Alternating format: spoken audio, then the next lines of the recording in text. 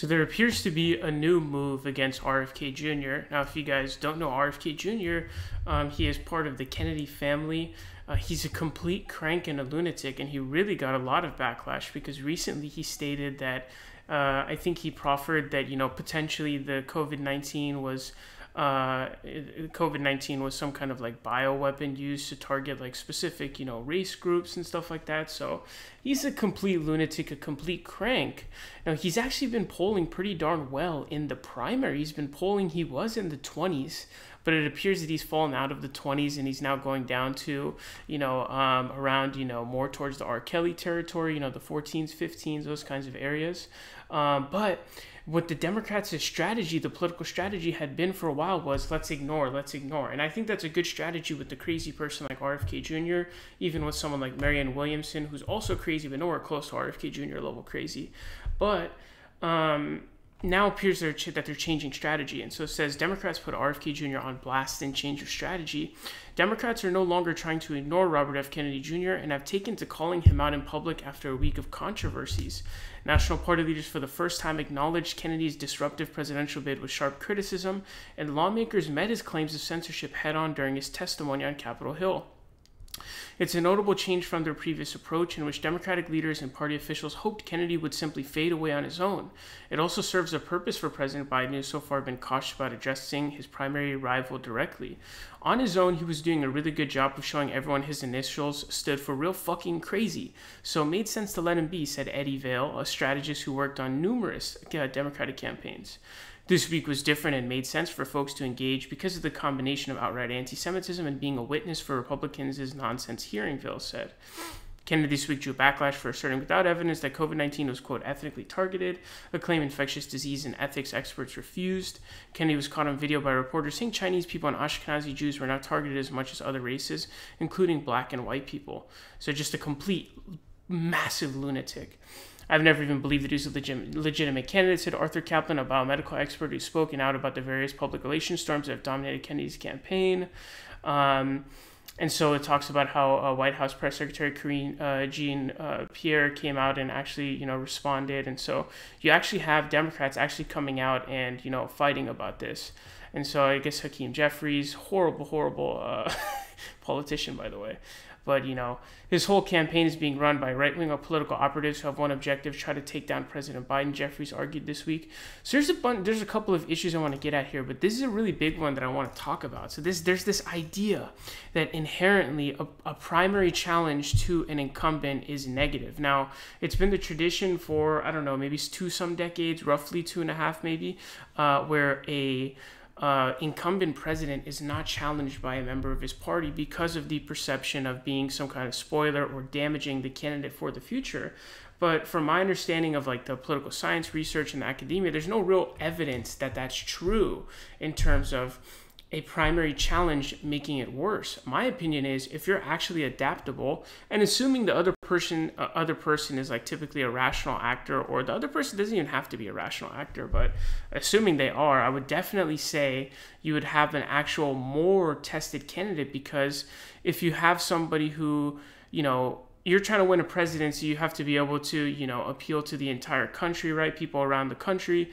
And so you're going to have to be able to appeal to a bigger swath of people than if you're running in a congressional district. And so that will make you have to appeal to more people than you are already attempting to appeal to. So, I think that it makes you better and it hardens you, right? Competition is good, right?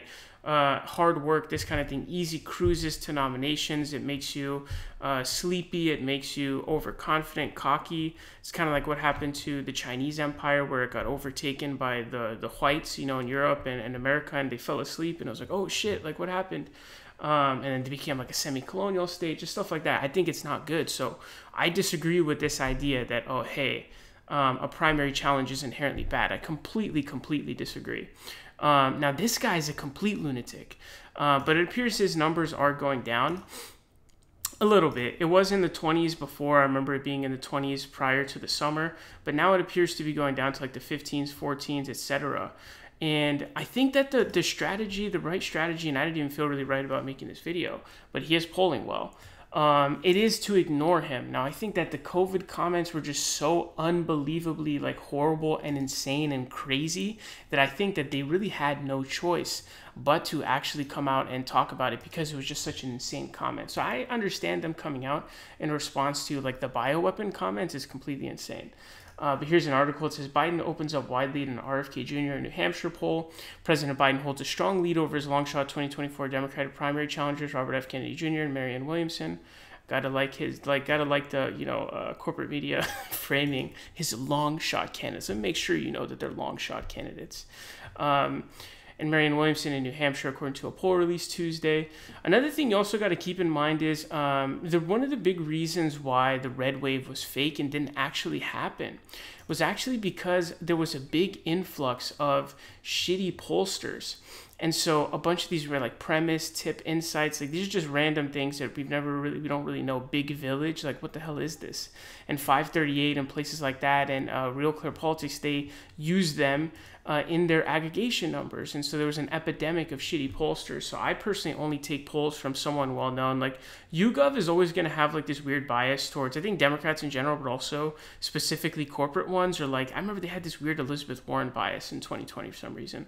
Like her numbers in every YouGov poll was like 8 points above or something compared to every other one. Like Quinnipiac, Echelon, these are ones that we at least know.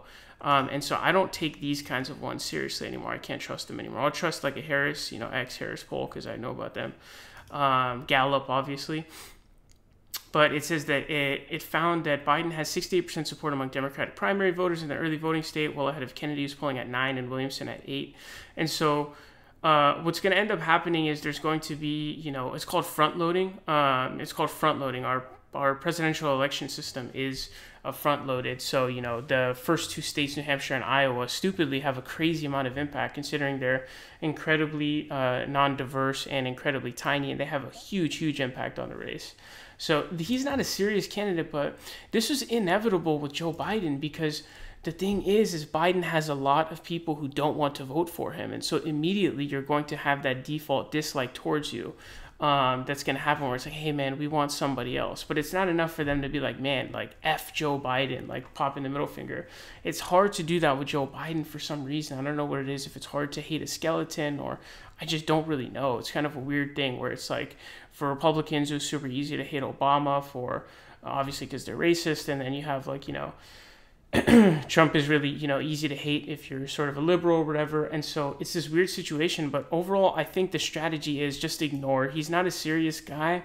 And the more attention he gets is what he wants. And you run the danger of the more attention you get, the more it's going to help you. That's what happened with Trump. Trump won because the media covered him. You can even see like graphs that show his poll numbers and the amount of media coverage he got. He got millions of dollars in free media coverage. He didn't even have to run his own ads. And so I think that's the best strategy. Let him talk. But at the same time, that comment he made was so insane. It was so completely bonkers that you have to talk about it. And I do think that Biden should debate his primary challengers. I think it's undemocratic not to have the debate. It's a disservice to the American people and, informed democracy, representative democracy. I think that is a bad thing. And I also don't think that competition is a bad thing. I would say I'm also pretty disappointed in Marianne Williamson's campaign. I thought she'd be doing more of a splash, but it seems like she's kind of only focused on TikTok, which, is a good arm for your campaign. But if you are trying to make a big splash, you also have to appeal to mainstream media. But I can see why that would like yield her probably the most voters that she can actually get. But interesting stuff going on.